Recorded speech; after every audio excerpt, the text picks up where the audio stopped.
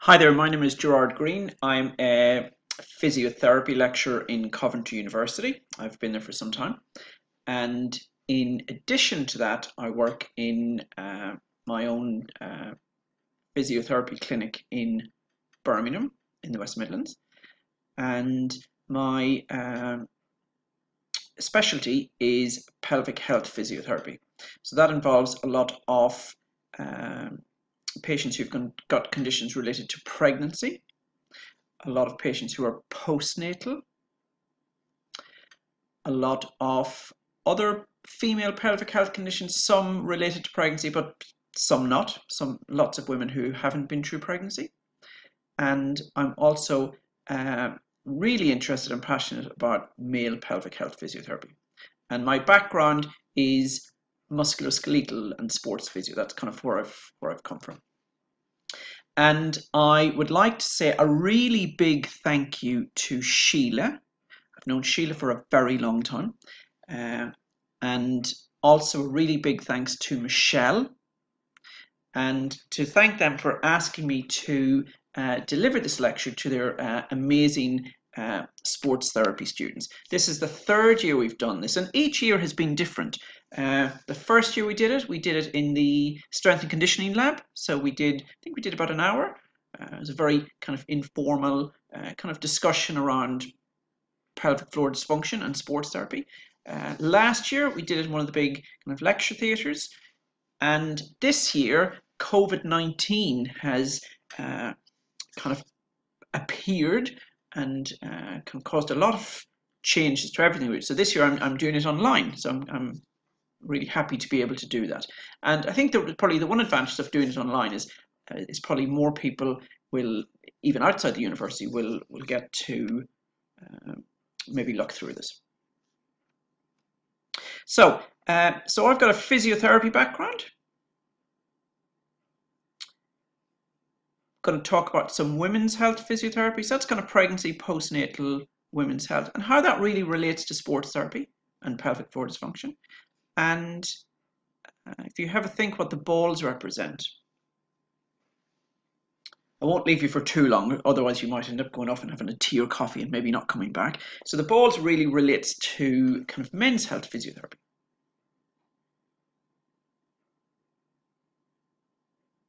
I think social media is really changing. I think up till a couple of years ago, lots of people were on Twitter, whereas I think now I do much less on Twitter.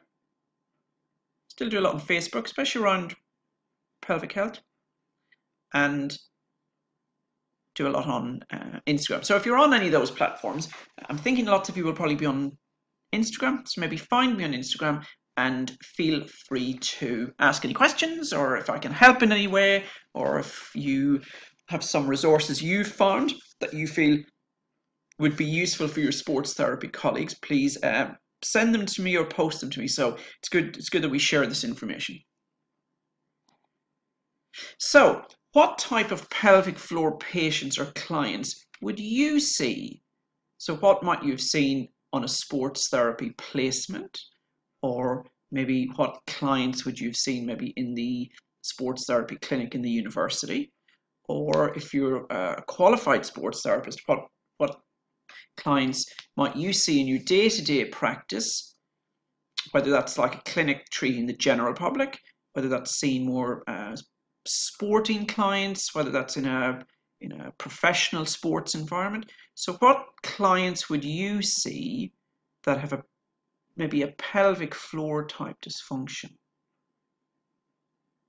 And I ask this to everyone I kind of have the pleasure of kind of presenting to or teaching, because sometimes you're seeing these clients, but it may not be obvious that they have a pelvic floor component, whether that's a female patient or whether that's a male patient, or maybe whether that's a younger patient, that may be, a teenage girl who's doing lots of dance or ballet.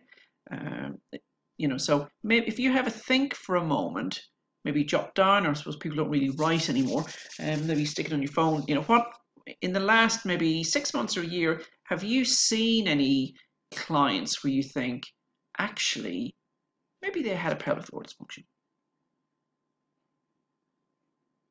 And we kind of see the giraffe here. Sometimes the patients are there or the clients are there, but it might not be obvious that they have a pelvic floor dysfunction. So hopefully this is what we're going to really discuss.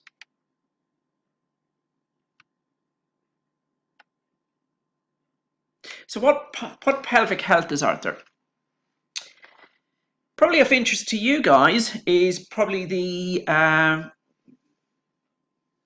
those clients who are maybe quite active, maybe doing some recreational sport. So that's probably the male pelvic pain or athletic pelvic pain. So these are men who are, maybe they're cycling, they're running, they're doing triathlon, they're doing football, rugby, and they're getting maybe mild pelvic pain. So getting maybe mild symptoms that's maybe started off as a groin problem or a back problem, but now someone's picked up that they're getting symptoms into that perineum, that kind of soft underbelly in the pelvis, that area between the testicles and the rectum. Or it may be that someone's picked up that they're starting to get some mild urinary symptoms or mild erectile changes. So there's lots of those men out there. Maybe that it's some of the older men who've had surgery for prostate cancer, but they want to get back playing golf. They want to get back playing maybe racquetball. They want to get back running. They want to kind of get back to what life was like before they had the surgery.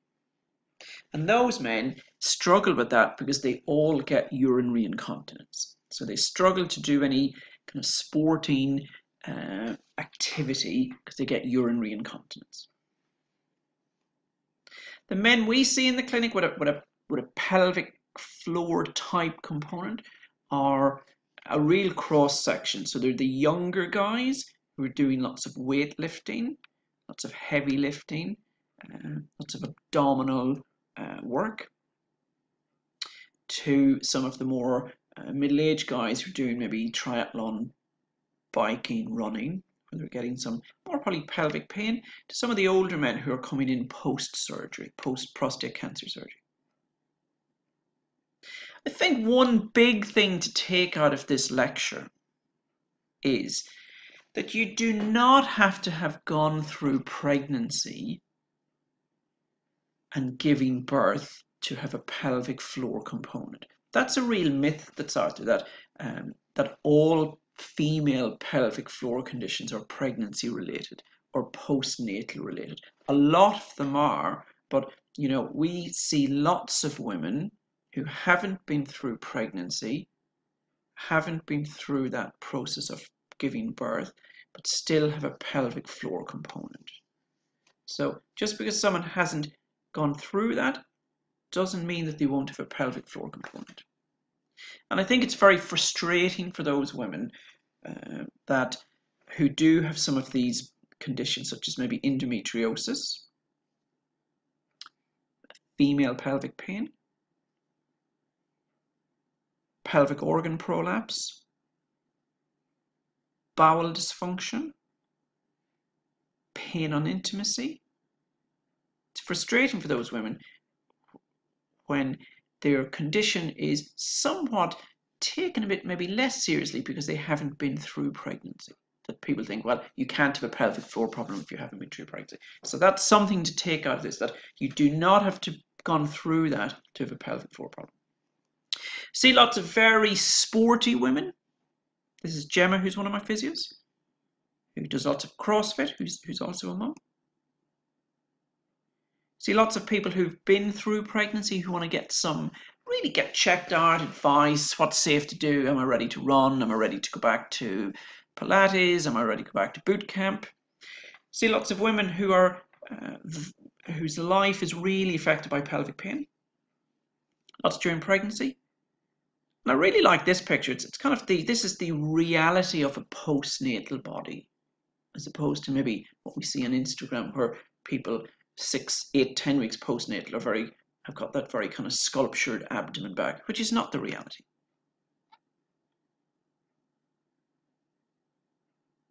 Another big important kind of milestone for pelvic health function is the menopause.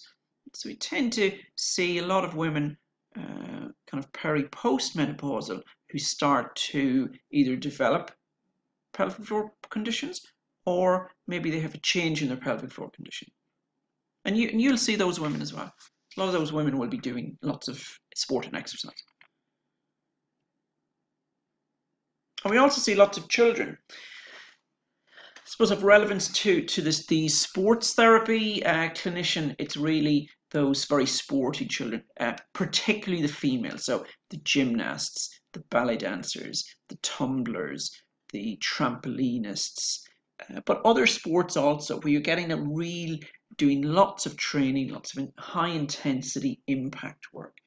So they will tend to get maybe a little bit of urinary leakage, or they may be getting urinary frequency, where they're having to go to the loo all the time, or they may be getting a little bit of bowel problem, maybe constipation, or a little bit loss in control of wind. So it's thinking about, well, do you work in that environment, thinking, well, these symptoms don't sound like it's just that they've got like a muscular or joint problem. It sounds like something else is going on. And if you see postnatal women, if you see peri-postmenopausal women, if you see women who have very stressful lives, who work very hard, who are balancing lots of work stress, doing lots of exercise, it's likely you'll be seeing women with pelvic health conditions. And similarly with the men, if you're seeing those young guys, guys who are training intensively, or you're seeing some of the older men maybe who are doing lots of exercise, but they've got lots of stress, lots of worry, a lot of them may have a pelvic floor component, or some of the older men who've maybe been through prostate cancer. Which sports, it's kind of, as you'd expect, it's a real spectrum. Lots, I think personally, it kind of depends, what's really in vogue. I suppose at the moment we see lots of cyclists, runners, triathletes, crossfitters. In terms of the women, similar, a lot of body pump, a lot of British military fitness, a lot of boot camp. So I think pelvic floor dysfunction will span all those sports.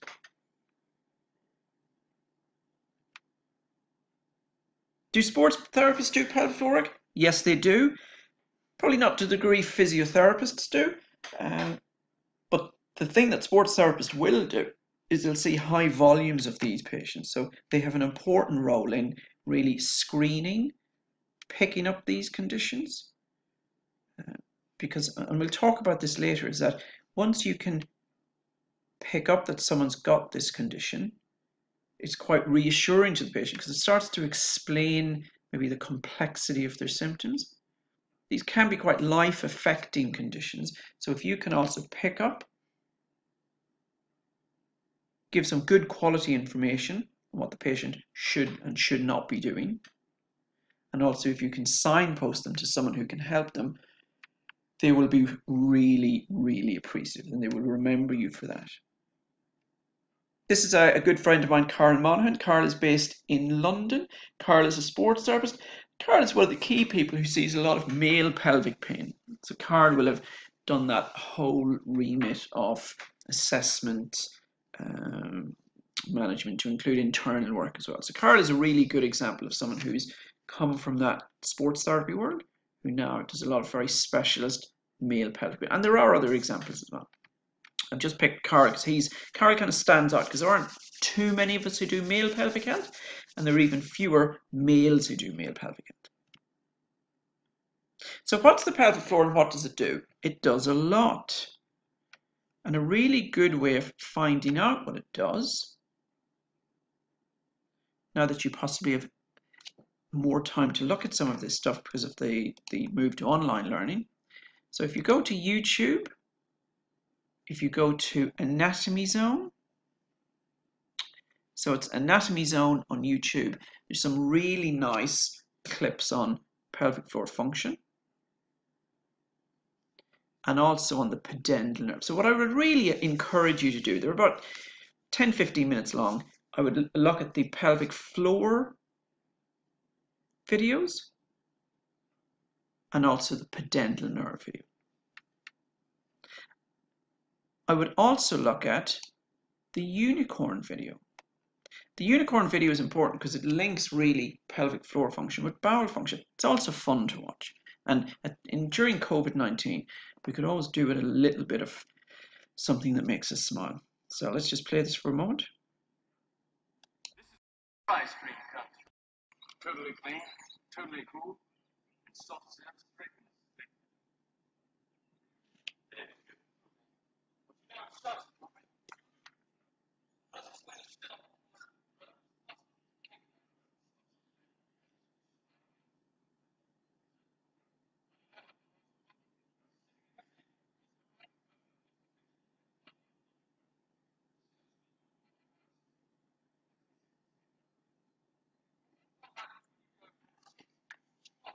Wow, this muscle relaxes and it changes away faster than it takes. Nice, sweet, shabby, dippy. Now I'm going to open it. Let's go one to me.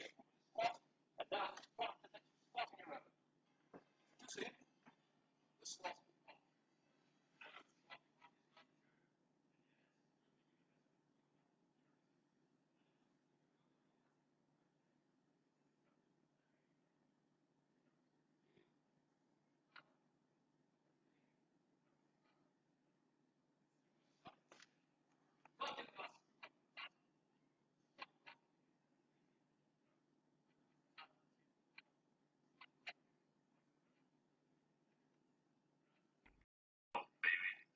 Maybe also squeezing out some of the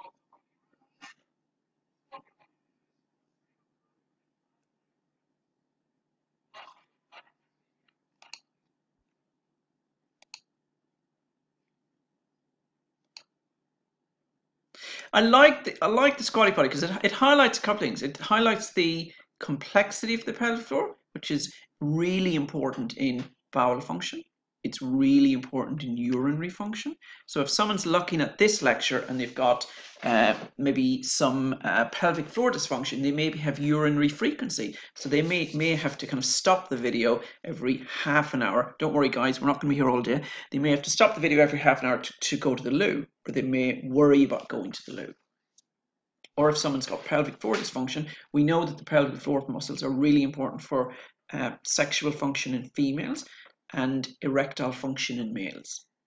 So looking at those videos will give you a real insight into what the pelvic floor does, how it can contribute to function and therefore dysfunction, and also you at some point may have to explain this to a client. And I know when I explain this to patients or clients, it's not the easiest thing to do. So the more we know about it, the better. And I think the bowel stuff is important because in the minute of COVID-19, people are sitting more, people are more stationary, people are more sedentary because we can't really go out of the house more. So people are getting a bit more bladder bowel dysfunction because good bladder and bowel function needs good movement. Pudendal nerve is important. There's also a really good pudendal nerve clip on that YouTube that I would encourage you to watch. The pudendal nerve is kind of the kind of forgotten relative of the sciatic nerve. So it comes in that S234, comes through the pelvis, quite a convoluted route, and it supplies kind of what you're sitting on. So it supplies the perineum. So that's that soft area between the kind of genitals in front, rectum behind. It supplies the rectum. It supplies the female genitalia. In males, the kind of scrotum and penis. But it also supplies the pelvic floor. If you're sitting there and you think, I think he's going to finish talking soon, but I need to do a poo, you could contract that kind of back passage. That's the external sphincter supplied by the pudendal nerve. Or if you want to do a wee, but you're thinking, I need to finish this slide, you can contract at the front, which is the external urethral sphincter, which is also the pudendal nerve.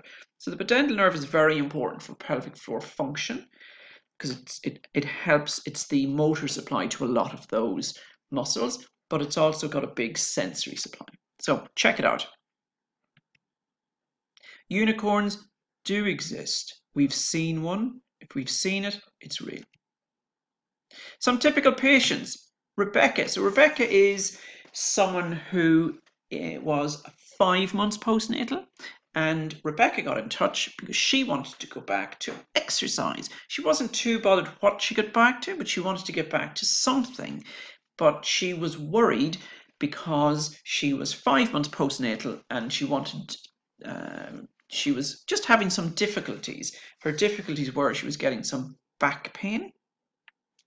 She felt she had a lot of weakness in her abdomen, and she also felt that she was getting some kind of pain on bowel movements. She wasn't getting any urinary symptoms, but she kind of had lost a bit of confidence in that. She felt that she felt she wouldn't be able to run. So we had a look at her, and it ended up that she actually was doing really well, but she had a little bit of erectus diastasis, increased tummy gap. She had a very weak abdomen, a very stiff lumbar spine, and her constipation, if anyone's been constipated, they strain a lot, so that was causing a lot of pressure on her pelvic floor, and that can contribute to kind of pelvic floor dysfunction or weakness. So she did lots of specific abdominal work, specific pelvic floor work, a lot of stuff to get her back moving, and a very graded exercise program, which you guys are very good at. That's that's what you guys do. So you can take someone who maybe has been out of exercise due to injury, in this case pregnancy, get them back into it gradually. Louise Louise is kind of mid-40s, works quite a stressful kind of job in the city, big hours, big stress, lots of exercise. So she was having urinary frequency. She had to go to the loo all the time, but not voiding very much. She was having lots of pain and having sex, and she was worried about exercise because she just wasn't sure, was exercise making it worse, was exercise making it better. And she was highly stressed about everything, but also about this, and also worried about that she was still a very young woman, but this was getting much worse. Hadn't been through pregnancy, and also couldn't understand really that if she hadn't been through pregnancy, how is this happening to her? Because she thought, well, you can only get a pelvic floor problem if you've been through pregnancy. She ended up having an overactive pelvic floor. That's really that pelvic floor is a little bit in spasm. So contracts, forms a cuff around the vagina, contracts around the vagina, becomes very difficult to have anything enter the vagina, very painful, becomes very hypersensitive, allodynic, hyperalgesia. And it also creates an irritation around the bladder, neck, and urethra. So that feeling of having to go to the loo. So with Louise, she didn't do any pelvic floor strengthening. She did the opposite. She did lots of pelvic floor relaxation. Lots of breathing, lots of kind of less intensive exercise, a lot of movement-based exercise, and lots of headspace mindfulness. Daniela was one of our gymnasts, a really high level gymnast, and her problem was that she was getting urinary frequency. She felt she had to go all the time. She was getting some bowel symptoms, constipation, just couldn't evacuate fully. There was always a little bit left, which meant that she was soiling a little bit. She couldn't get clean. And also, which kind of became a source of fun to her teammates, which she kind of took but didn't like, was that she was breaking wind a lot when she trained. And she had also a really, these women are not weak, they are incredibly strong. She had a really overactive pelvic floor actually. So her work was not to strengthen that, but to try and do some work to relax that a little bit. Alan was one of our brilliant post-prostatectomy men, so he had his prostate removed. If you have the prostate removed, that automatic continence control system is gone. So he wanted to get back running. So he did a lot of strengthening, but a lot of functional strengthening, a lot of pelvic floor strengthening in standing, squatting, lunging, a lot of abdominal work, a lot of graded return to exercise. Sam was a really nice young guy when I used to drive down to the clinic in Southampton. Sam was early 20s, physically very strong, did a lot of, lived in the gym, 4 or 5 times a week, and he was a little bit obsessed about contracting his abdomen all the time, a little bit focused on contracting his pelvic floor all the time. So he started to develop a little bit of pubic symphysis pain, which then became into rectal pain. Then he got some penile pain, and then he had stopped weightlifting. So it's almost like his muscles went into a little bit of spasm internally. But he did really well. Show one of our other, probably more middle-aged patients, he got in touch. His problem was he was getting lots of penile perineal pain, pins and needles, but quite nasty on cycling, and he had to give up cycling. But he got back cycling. He had a male pelvic pain. What's pelvic pain? So let's think about the sports clients here. So it's non-malignant. These men or women have been through extensive screening. They will have seen a urologist, or probably 2 or 3, probably a colorectal surgeon, spinal specialist, sexual health specialist. So these patients are heavily screened by the time they get through to us. Or maybe that you pick up, but this sounds like something that Jared spoke about in that pelvic floor lecture. So they're getting pain in that pelvic area, whether that's pubic symphysis, lower abdomen, perineum, rectal, vagina, vulval, penile, scrotal areas. But they're also getting urinary symptoms, frequency, changes in flow, little bit of post-dribble, bowel symptoms, sexual symptoms, maybe pain on sexual activity. It may be with the men, post-ejaculatory pain is common. And also you get a lot of cognitive, behavioral, emotional components.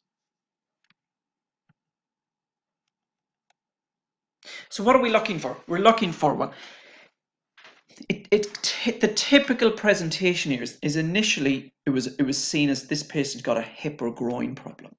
They've got a pubic symphysis. They've got an abdominal strain. They've got a groin strain. They've got back pain. They've got a sacroiliac joint problem. And lots of people have that, but for some reason things don't get better and things get worse. And they then mention that they're also getting pain, testicles, vagina, perineum, rectal. They're getting some urinary symptoms, bowel, sexual health symptoms. Often aggravated by sitting, pressure through that perineum, that pudendal nerve, lots of abdominal work. And they don't like pelvic floor strengthening. It makes them worse. They will say that they feel like there's, like, if someone with pelvic pain is watching this lecture, they will be watching it in standing. They don't like sitting because they feel they're sitting on something, or they feel that there's something in the rectum, like a golf ball. Get lots of penile symptoms in the men. Hypersensitivity. It's hypersensitive to touch. They don't like tight underwear. Maybe getting pins and needles. They may lose their morning erections. That's a common thing that happens. The erection is weaker, it looks different, the penis may look a bit retracted, it's just physically changed, get lots of ejaculatory pain.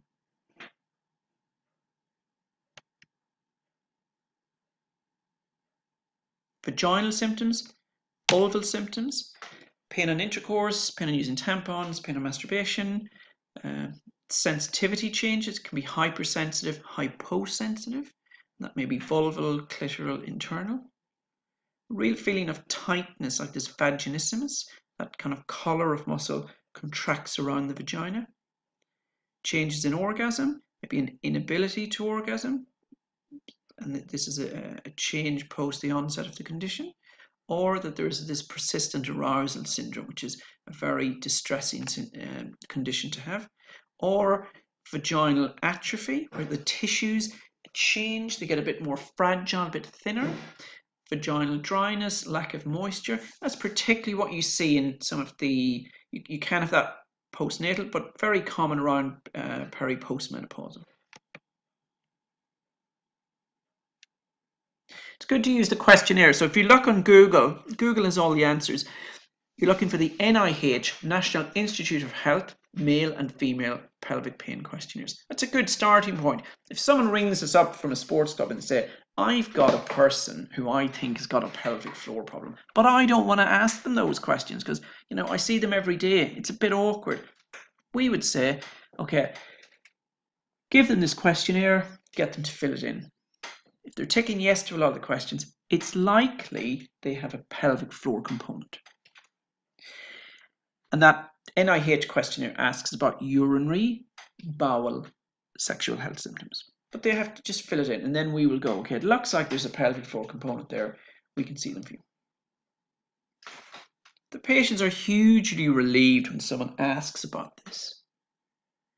And I think another thing to take out of this lecture is that if you pick up that someone, maybe one of your back pain patients, has got urinary symptoms, or they're talking about constipation a lot, if you can send them to someone who can help them, they will be really, really appreciative, because these are awful conditions to have to live with. It affects quality of life, it affects relationships, it affects activities, socializing. Whereas if you're the person who suddenly directs or signposts that person to someone who can help them, they will identify you with the recovery. So athletic pelvis and urinary symptoms. This is possibly not what you expect. Tends to be urinary frequency. We are not looking at lots of urinary incontinence, especially with the more very fit, strong, healthy women. It's urinary frequency, having to go to the loo all the time. Urinary urgency, where they have to go automatic, they have to go there and then. The people who get urinary leakage in exercise, that not always, but that tends to be maybe more of the postnatal returning to exercise. And also maybe some of the postmenopausal women. So some have got a weak pelvic floor, some have got an overactive pelvic floor. Now that's more complex than I've explained, but I think it's a good starting point.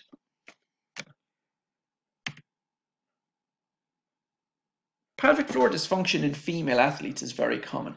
Some are up to about maybe 50, 60%. Gymnasts, trampolinists, tumblers, dancers. If you're treating those people, if you see those people, most of those will have pelvic floor dysfunction. If you're seeing a big group of women who are returning postnatally, most of those will have a pelvic floor component. There is very little research on men. What you're looking for men is really that. So say the footballers we see, the rugby players, the runners, the cyclists. A big symptom is pain, changes in erectile function.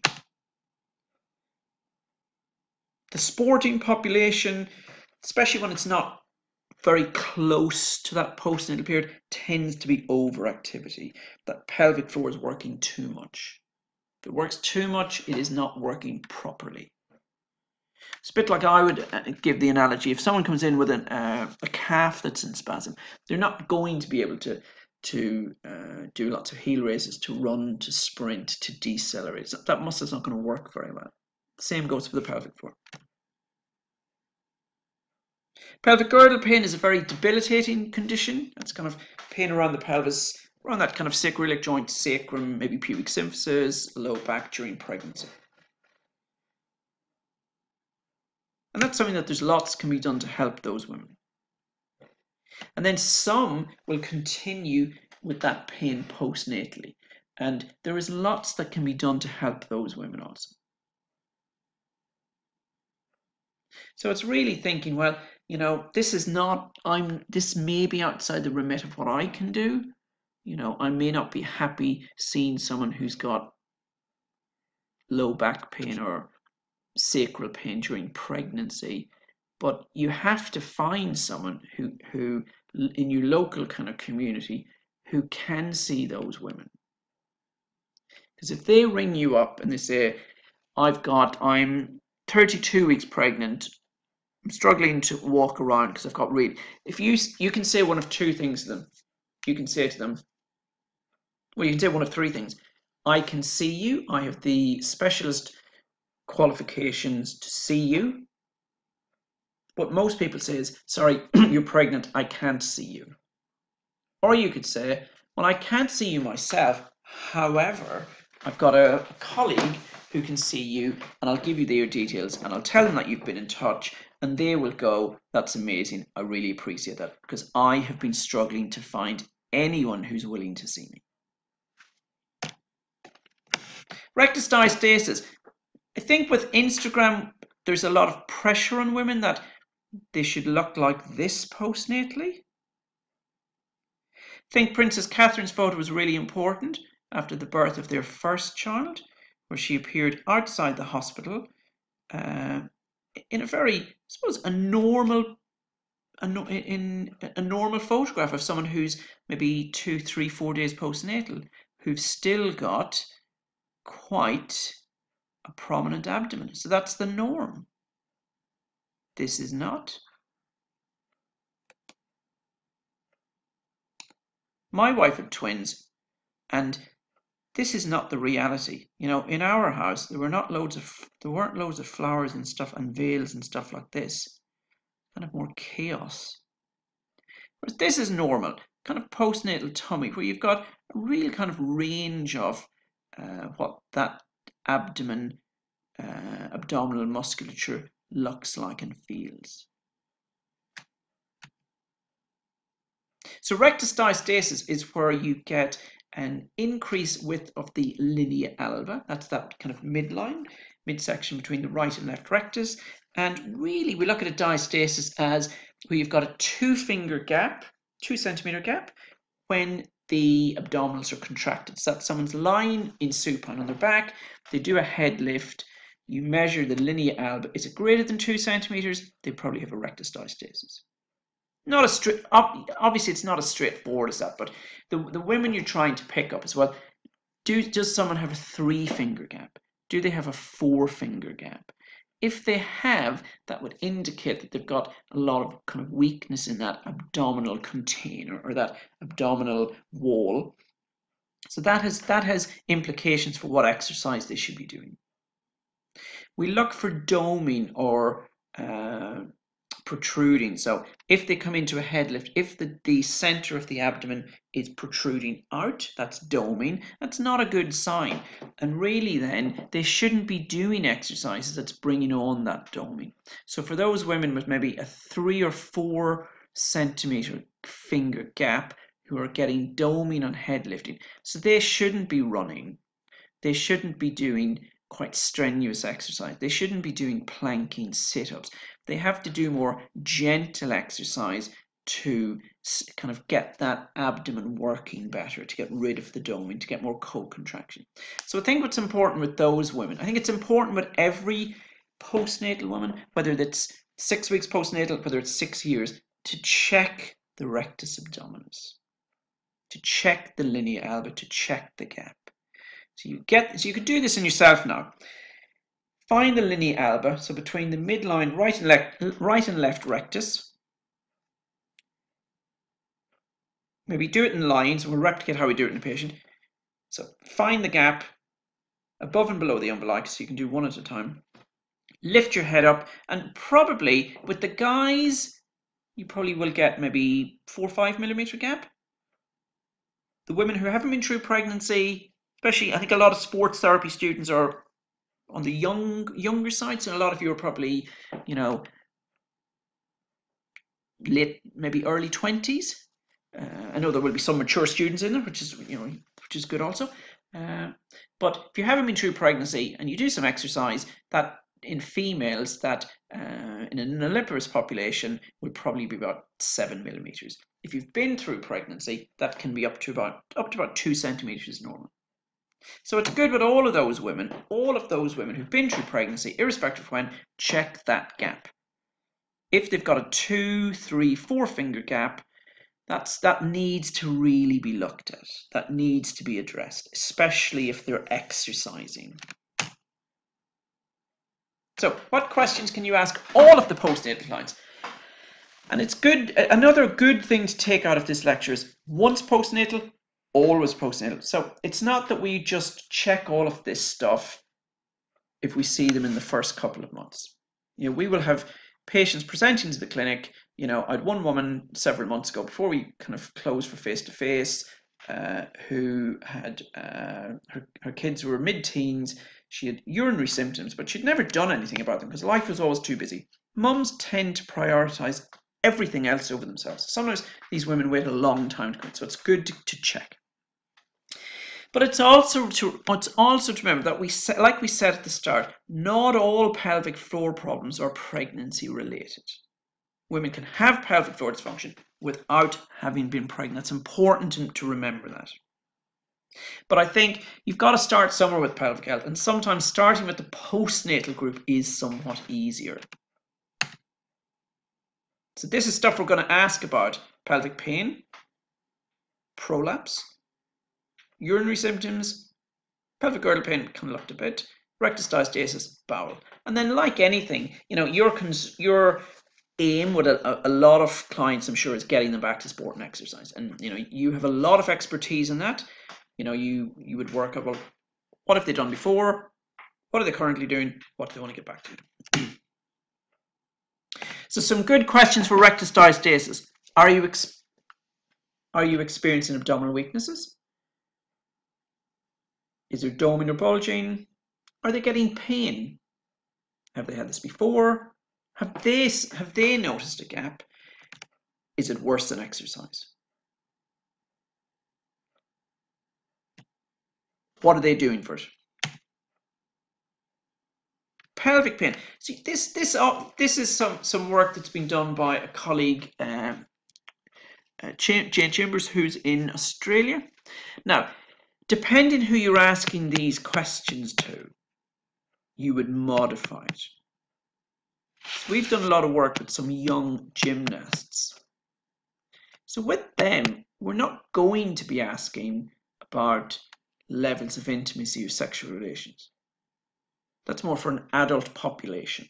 So you kind of modify depending on what patients you have in front of you. But adult female pelvic pain, levels of symptoms with levels of intimacy or sexual activity.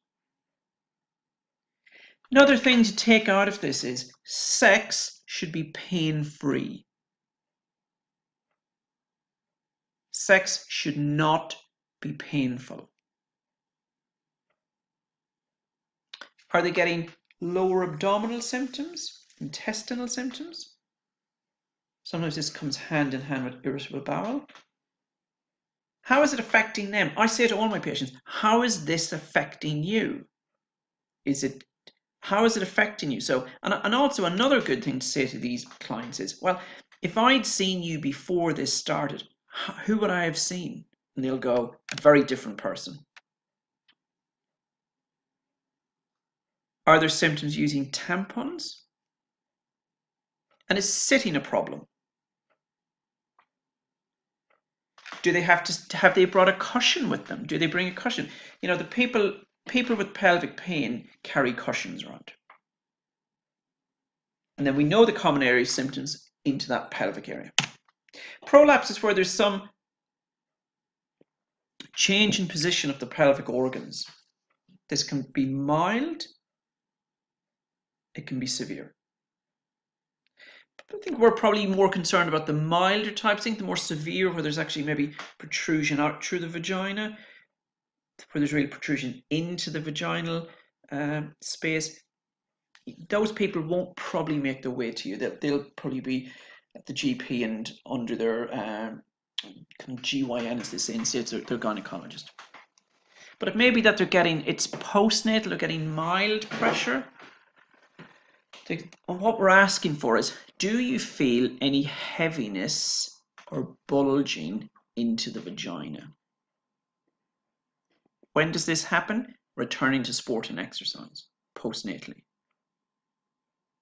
Sport and exercise, postmenopausal. Post-constipation. So those big three things: menopause, constipation, postnatal.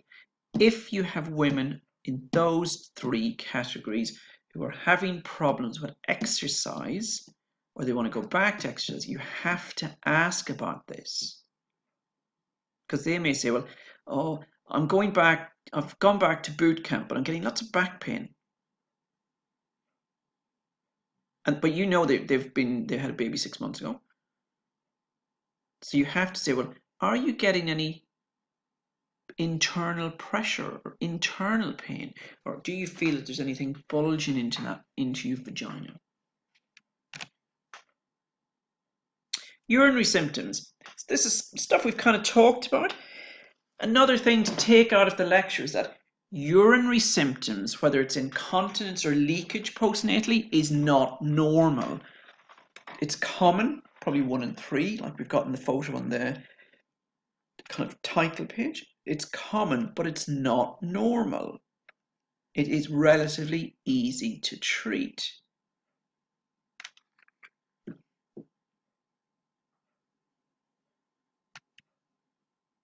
Bowel symptoms. Bowel symptoms are common. We've seen the unicorn. We're starting to think about the link between the pelvic floor. So bowel symptoms, we have to ask about those.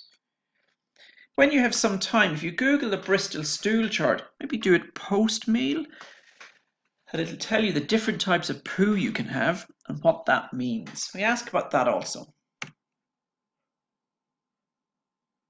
We're also trying to work out from the information this patient gives us, is the pelvic floor overactive? So that's your typical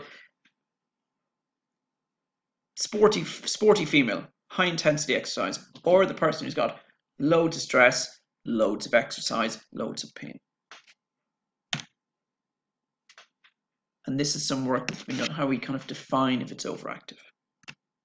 Is it underactive? That's where it's weaker.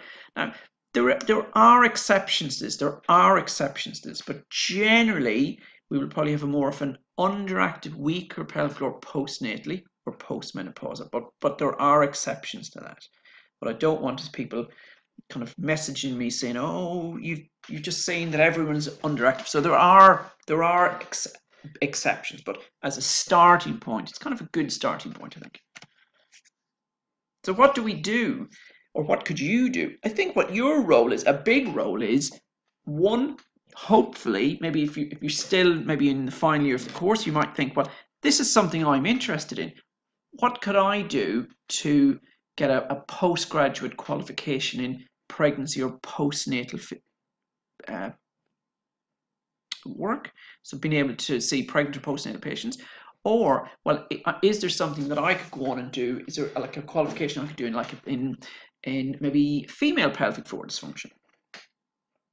So that's one thing I hope this might inspire you to do. Or you might start to do some further reading, thinking, well, I'm probably seeing these clients. How could I pick up that they actually have a problem?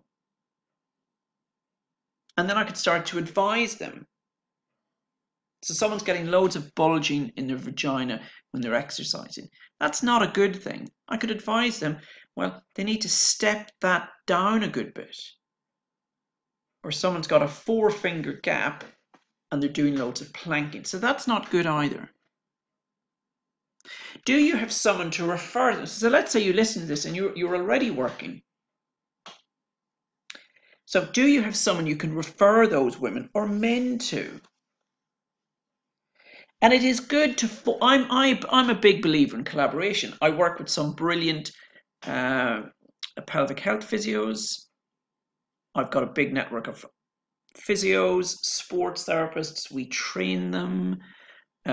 We work with them. And what happens is someone will contact them, or they'll pick up in the clinic that something is going on pelvic floor. They'll say to that patient, I think, you've got a pelvic floor component as well. They will send them to us, or maybe that they're working somewhere else in Manchester, they'll send them to one of our colleagues up in Manchester. And then 2 things happen. that client is very appreciative that their sports therapist has picked up that something else is going on. The physio or the specialist pelvic health physio will look after the pelvic health component, but that patient or client will still go back and see their original sports therapist for the sports therapy related condition. And this works very well. And this also takes a bit of trust. So I have lots of physios who send us patients. I have lots of sports therapists who send us patients. But those patients don't then come back and see us if they've got a calf strain or if they've got neck pain or they've done something in the gym. We are seeing them for a pelvic health condition. And then if we have people who come to us and go, I need to see a sports therapist, we will say, well, we then can just redirect them to you. So collaboration is key. If you look on the website, there is a media section. There's a really nice podcast in there that my good friend Dr. Ruth Jones did. She talks about combining pelvic health, musculoskeletal education. That's kind of what we do with these patients. We do lots of what you would look on as normal musculoskeletal sports treatment. We do some specialist pelvic health stuff, do lots of education. So the podcast, there's some good stuff in there. I'm not just saying that because it's my website, but there is some good patient-focused and therapist-focused content in there. And then if you also look on YouTube, so on YouTube it's Gerard Green. There are some really nice videos in there. Some are patient-focused, some are therapist-focused. Secondary referral, that really is relating to the patient maybe that's been sent to us from someone else.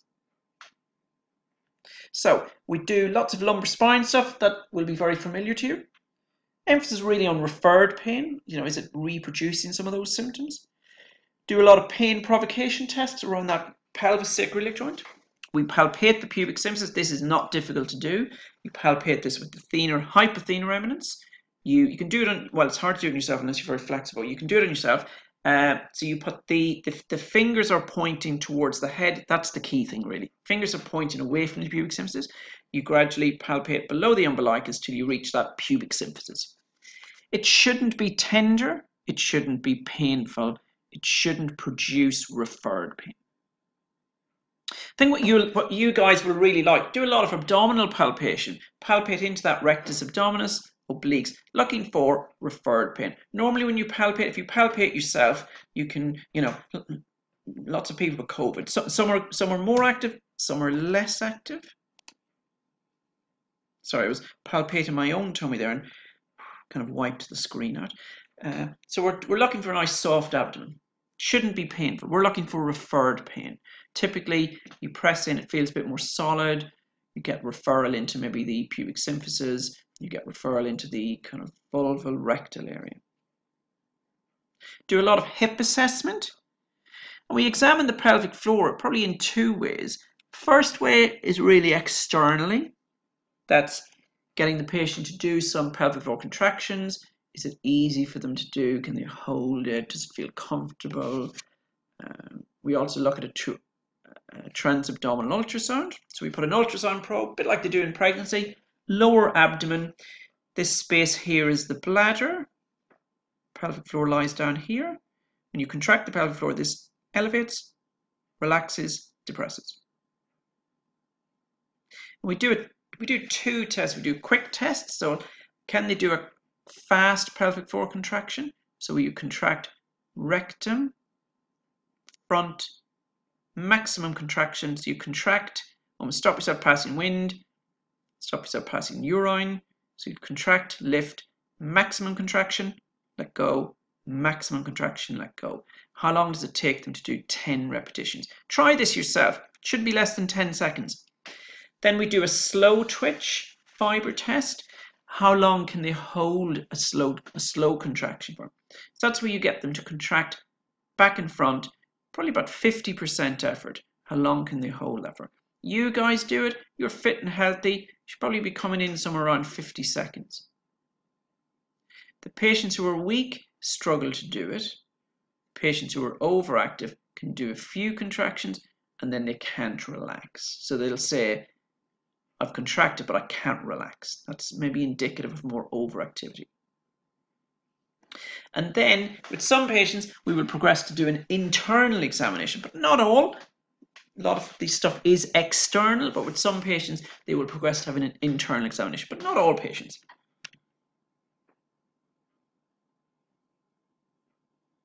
What is the management? Well, as you can expect, it depends what the problem is. But the big thing is education. Education about the pelvic floor, pudendal nerve, maybe about diastasis, pelvic girdle pain patients, postnatal patients. They're very anxious, catastrophize about the pubic symphysis being unstable. So we talk about that. That's a very stable region. We talk a lot about, a bit like the unicorn, how pelvic floor function is related to bowel, urinary, sexual function. Lots of men, if there are any men listening to this, which there will be, because we have lots of male sports therapy students, we have lots of sports therapy clinicians. When you get an erection, that kind of needs three things. It needs an intact nerve supply, blood supply, it needs a good pelvic floor function. Poor pelvic floor function, poor erectile function. Talk a lot about the role of stress, anxiety, and I know we haven't really touched too much on that because we can't cover everything, but stress and anxiety is a massive part to play in this. Lots of people are watching Tigerland, Joe Exotica. If you're constantly stressed, you're constantly going at 100%, that analogy of being chased by that tiger, constantly stressed, lots of adrenaline, that's not conducive. That's not conducive to good bowel, bladder, reproductive health. It's also not conducive to good muscle function because it causes a lot of overactivity. So we spend a lot of time, whether it's a postnatal condition, whether it's a male pelvic floor, female pelvic, going through a lot of that relaxation, mindfulness, doing exercises that kind of get more of a parasympathetic activity, less of that intensive exercise. And we get them reading about pelvic floor dysfunction. And this is particularly important at the minute. We're in this kind of pandemic of COVID-19, lots of stress, anxiety, worry for multiple reasons. Pelvic health patients, patients with chronic illness, chronic pain, this is not a good time for them. So things that we use with patients is Headspace. Headspace is excellent. Maybe get them doing some other online meditation, get them to do meditation class, something really that they will engage with. Do lots of abdominal, lots of soft tissue work that you guys will do. Lots of around the abdomen, maybe the QL, posterior hip. And then we also get them doing that themselves. We get them to self-treat a lot. The wand is something we use internally, but the one end of the wand is a bit bigger. The big end of the wand, as we call it, and that's also quite good to do some of that external soft tissue work. Do lots around the thoracic, lumbar, hip. It's really getting it moving, I suppose. Getting some movement into those areas. Get them doing a lot of down training. These are for the overactivity. Best way of getting this pelvic floor relaxation moving is doing lots of abdominal breathing. So if you do this now, you've got one hand in your sternum, one hand in your abdomen. Take a nice big breath in, doing some belly breathing. Diaphragm descends, pelvic floor descends. Get some movement into that area. Get people doing that for about 10-15 minutes a couple of times a day. But they will only do that if they understand why they're doing it. And we kind of demonstrate that to them on the ultrasound. So we show if you do the breathing this way, that pelvic floor will move a little bit. If they don't understand it, they won't really do it. And we also get them doing what's called a reverse Kegel. Tricky to do, but you have a bit of time now, guys. So you can practice this over the next week. So you're sitting there. What you're going to do is take a nice belly breath in. as you're breathing in, you're going to very gently apply a little bit of downward pressure through the back passage. Almost like you're gently pushing that back passage into whatever you're sitting in, but emphasis on gentle. You hold for a couple of seconds, do about 10 repetitions. So a little bit of gentle reverse Kegels. It's like a focused stretch, and then getting to do lots of breathing. Get them to do lots of lumbar spine, pelvic movement, hip movement, gentle stretching, getting them out, getting them exercising as appropriate. Who needs to strengthen? Some of those postnatal women may need to strengthen. Possibly some of the postnatal weakness, particularly with urinary incontinence, stress incontinence, the post-prostatectomy men. So we get them doing slow contractions, fast contractions. What's really useful for patients doing this is the Squeezy app. So if you kind of look up Squeezy app on your phone. But these muscles have to work in weight-bearing functional positions. So we try and move away from doing pelvic floor exercises on the bed or in line. So we get them doing them in standing, kind of wall standing, squatting, lunging. So have a go at this. Get into standing. Do a slow twitch pelvic floor contraction. Maintain it. Try and maintain it when you're doing some squatting or some forward or back lunges. It's not easy.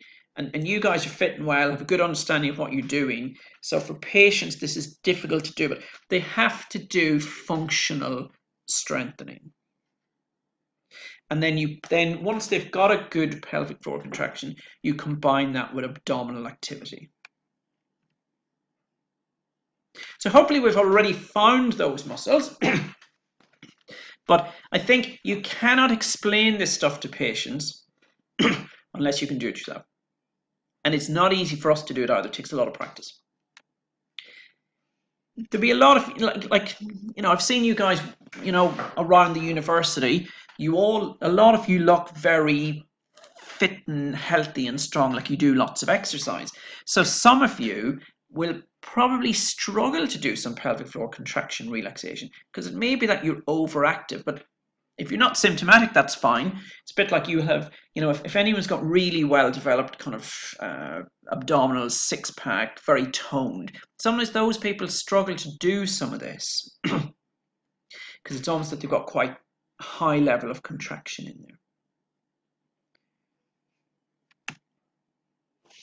And a bit like I've said before, I haven't been able to see you in person, which is a real shame. But we've been able to circumvent that and do it in another way. But I would be really keen to connect with you on Twitter, Facebook, or Instagram. But please, I think one of the good things about doing this live in a lecture theatre or a lab is you get lots of interaction from the people there. And I know last year and the year before, people talked a lot about, clients that they'd seen or their experience of what they'd come across clinically. And I think, Michelle, Sheila and I really want you to do that. So maybe a way you could do that is maybe just send us some questions on social media. I'd like to thank Sheila and Michelle for the invitation to do this. It's truly an honour to do it. I'm a big believer that more people need to get involved in pelvic health, and more sports therapists need to get involved in pelvic health because you guys see a high volume of patients. You'll be seeing a high volume of patients who are in sport and exercise who will have conditions that will be affecting their ability to do those things or to do other things affecting their quality of life. And this is a difficult time for both students in the university. It's a difficult time if you're a sports therapist and you're working, because you're probably not working at the minute, or you may be doing some online work. But it's a challenging time for a lot of people in the sports therapy, physiotherapy world. So my thoughts are with you all, and hopefully in the not too distant future, we're now at the end of April, that we will have moved back to a new normality. So thank you again. It's been a real pleasure to do this. And if I can help in any way with any resources you need, feel free to contact me. Many thanks and enjoy the rest of your day or night. Bye bye.